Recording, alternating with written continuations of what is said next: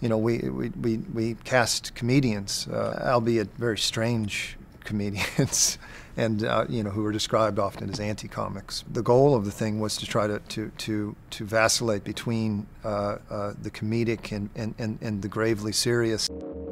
My name's Rick Alverson. The film is The Comedy. It's in U.S. dramatic competition at the 2012 Sundance Film Festival. Essentially, it follows Swanson, who's a wealthy, aging Brooklyn hipster.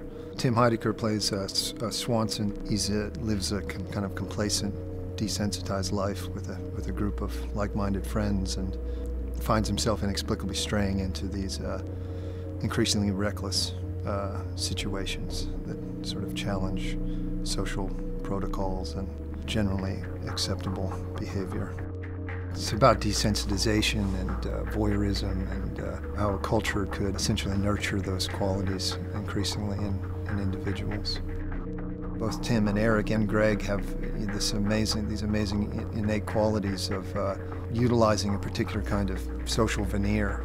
When I first saw Tim and Eric's work, I was pleasantly baffled by it, and it seemed like the end of comedy to me. And I thought it had a particular kind of social relevance that could be utilized in the film, and I was really happy for them to be involved. We're kind of unsure of what's supposed to be funny and what isn't funny, and what is accessible to us and what isn't. I think that it can destabilize in a very beneficial way the viewer.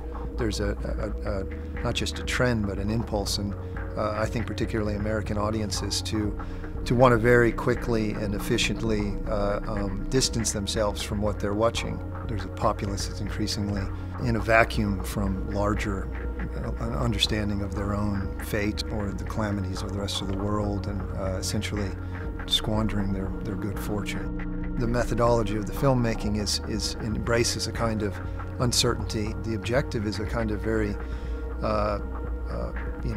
vital and living sort of experience where you don't know what's coming, and not because of tricks in the narrative, but because of an actual kind of instability in the entire structure of the story, which is something very much like our daily lives, hopefully.